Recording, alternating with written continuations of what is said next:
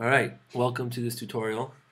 I wanted to make a tutorial today to show you guys some composition techniques and also how to build a complete track from one sample or loop that you found, to use that as a base idea, to build the rest of the whole entire track from. Sometimes we're going through our libraries and you hear a nice loop and you're like, wow, this is a great loop, but how can I take that loop further,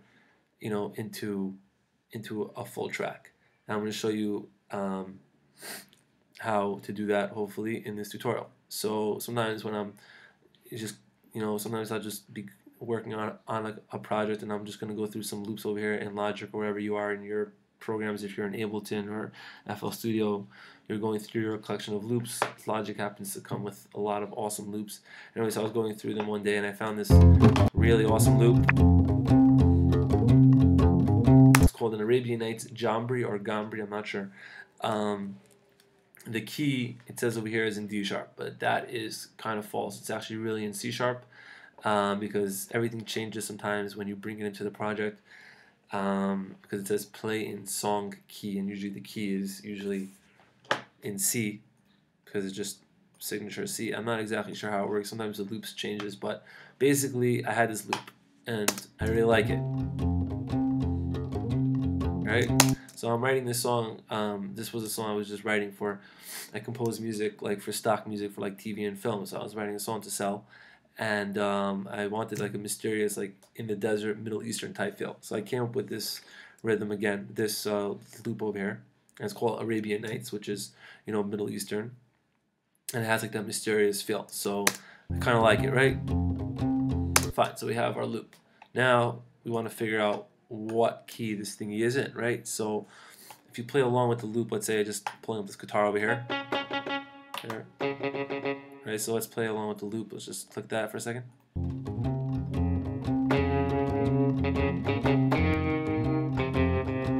Kind of works in C, but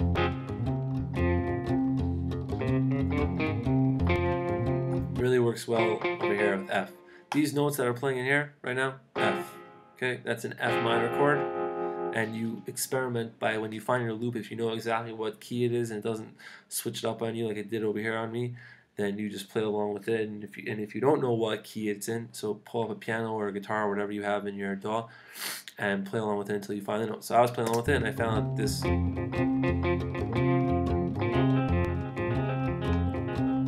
Right, so F minor works really well. Right, so I had this thingy and I want to build up this track. Fine, so let's get rid of the loop browser and now let's start building up this track. So we have this loop.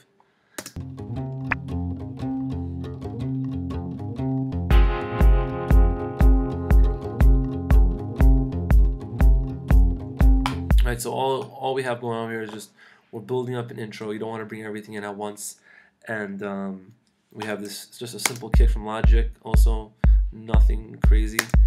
And we just have this guitar playing an F minor chord with some tremolo on it, so that it gives like that cowboy country western feel. And all together we have this hi-hat here at the bottom and this snare coming up automation wise to give us a little bit tension, building up a little bit. Fine. So that's the intro, right? So we build that up. You don't want to bring too many instruments in at once.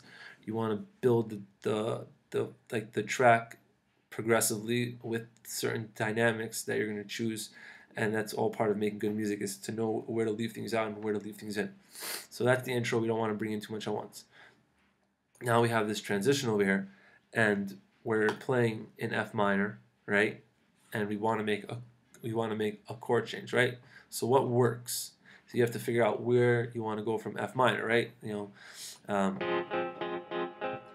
Doesn't sound good, right? So if you know a little bit of theory, you can figure out that different things, like an F minor, right? So let's take a progression, let's take a progression like C major, right? C major, everyone recognizes this chord progression.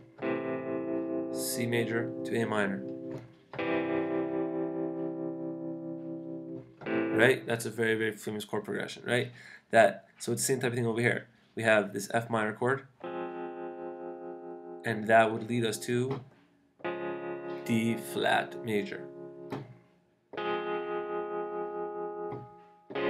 this is all theory, but I'm not really going into theory right now. But C to A minor, right? Same amount of steps. 1, 2, right?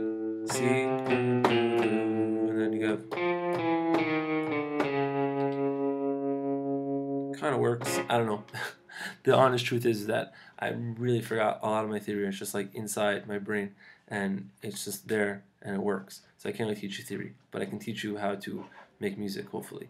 So we have over here now is, so basically I wanted to find a loop, another loop that would play in a different chord progression, but there was no other loops, and also you don't want to build up your whole entire song with loops because that just gets boring and not original. So I had this, I chopped up this, I took the sample, I converted it into a new sampler track. You can do that at any DAW, and I picked a note out of it, and I went from F to C sharp, right? I loaded it up inside the sampler over here like this. You see here it's chopped up, and I picked a note out of it, and I took it to C sharp. So now if you listen, it's the same thing. It works very, very smoothly. And also I wanted to have a variation in the track, obviously, before we bring back the main melody back in. But we also wanted to add in some more instruments, because this with just a kick would not be fun. Very, just too simple, you know what I mean? It sounds like a trance riff. We're not really aiming for trance here. So I added in this really, really fast keyboard, electric keyboard. Also, if you notice closely, it's not quantized at all, because I wanted this song also to have a live feel. And if you want to have a live feel, you know, we have humanizing options on here, but they don't always work so well. Sometimes it's best not to quantize if you can do it in time and play really, really fast along with it. So I just had this guy, and all together with also the electric guitar. Now switch from F minor to a D flat, and same thing. And also over here we have a trombone playing, same chords, and the kicks, the hi-hats, everything is the same. So let's go it again.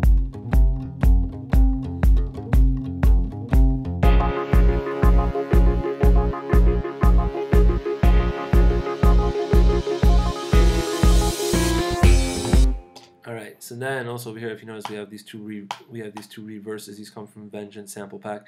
We just wanted to add like it's a reverse. The reverse crashes. That also adds tension in the build to give it, like, the listener, like, oh, something's coming right now after this, like a drop, but not really a drop like in dubstep, but just a new section of the track is going to begin. So just a simple tip is you have two of these going off at the same time, right? You don't want them to be in the same frequency area, so you pan them left and right all the way. And the trombone was playing the same chords, and that's it.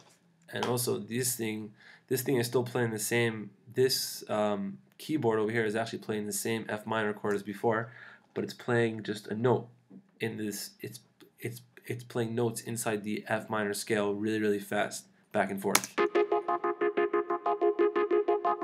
Here it goes more and more each time. And this part over here is the best, because that little thing right over here at the end adds like a whole lot. It's just two notes make a huge difference inside a whole entire transition.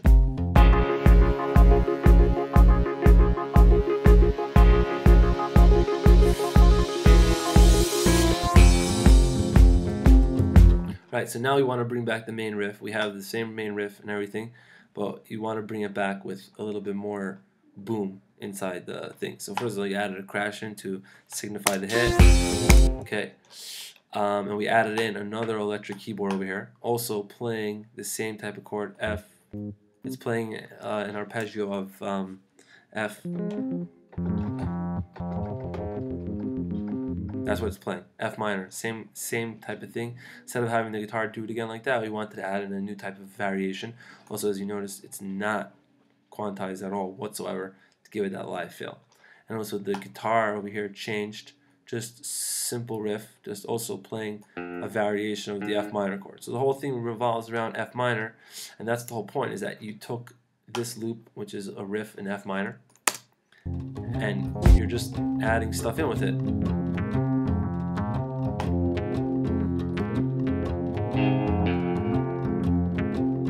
To work around that riff and come up with some really, really cool things. So that's what we did.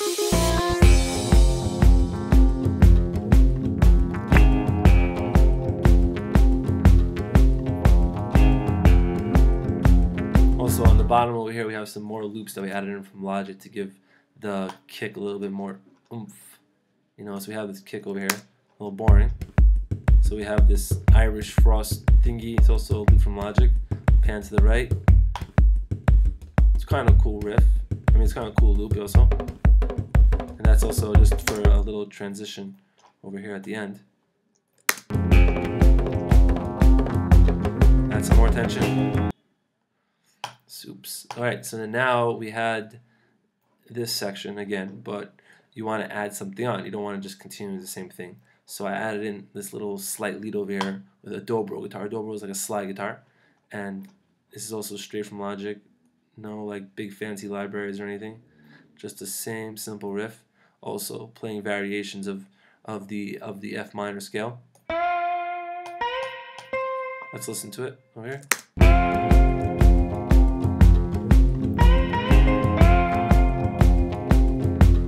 This is like your main lead. Like everything else is like the rhythm instruments in the band playing right now, and then you have this main lead going on right now, this dobro slide guitar, and we just put an amp designer on it from Logic, so that to give it a little bit more kick.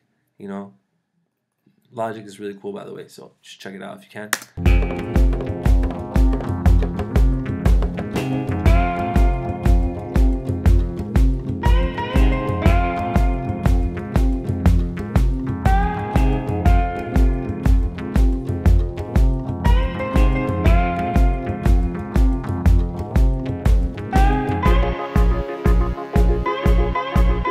So it's that same progression again, right?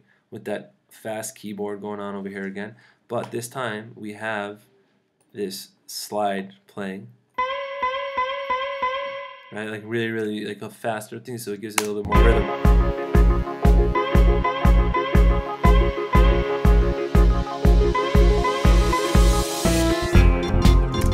Alright, so that's like basically the main ideas I'm trying to get to you is that we picked one riff and we're taking that riff apart and we figure out the key is F minor, and now we can build out so many different melodies from different instruments playing to make a whole different type of track come alive.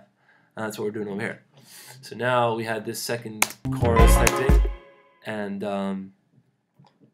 then we want to bring in this is like the end of the song. You notice these songs are really short because I'm writing them for like film and for TV commercials, so they're not like that long. You know what I mean? But it is still a complete track because you can keep on building and building and building. But here we wanted to add in a little bit more, so we added in a bass just to give it a little bit more drive. Just a simple bass from Logic also. And also to add more sound to it, we added in the same thing that the guitar was playing in the intro of the song, which is the F minor chord. Again, now we have this. We have what's called? We have an organ playing it. So just a blues organ going all the way.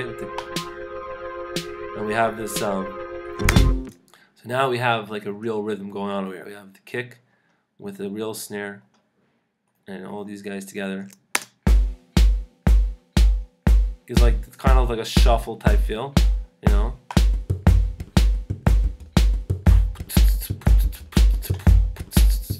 With everything.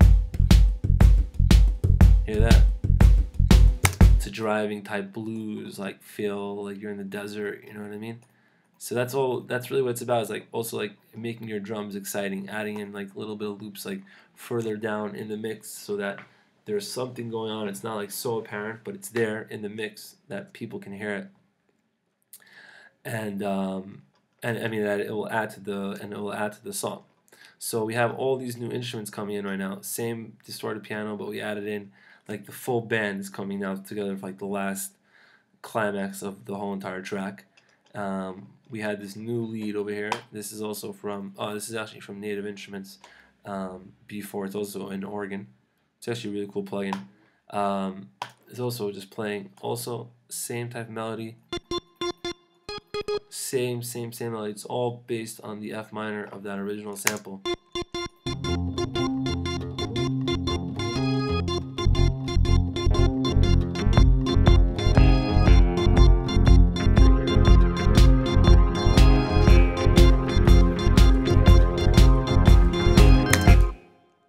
And then we wanted to, we went up. Hold on one second, where are we? So we wanted to like kind of like, this is like a jam. This song is kind of like a jam. So what we do?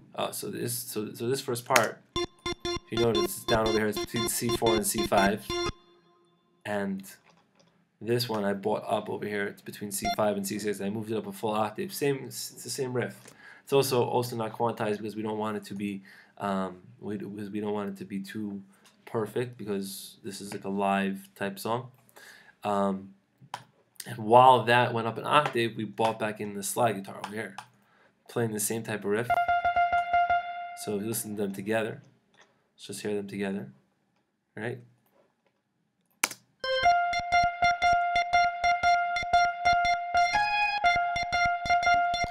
So that actually kind of sounds pretty lame, but with everything together.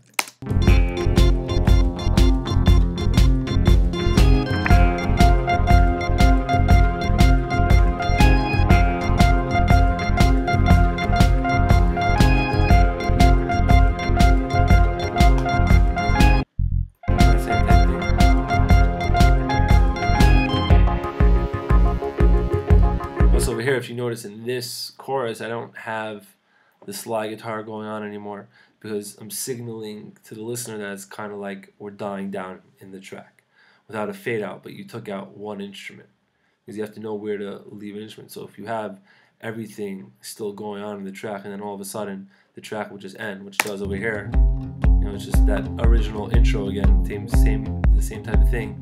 So it's going to be too big of a change in dynamics, and you want the track to be a level in dynamics and to be equal, so that all parts of the track make sense. So that's just the whole song. Same type of thing.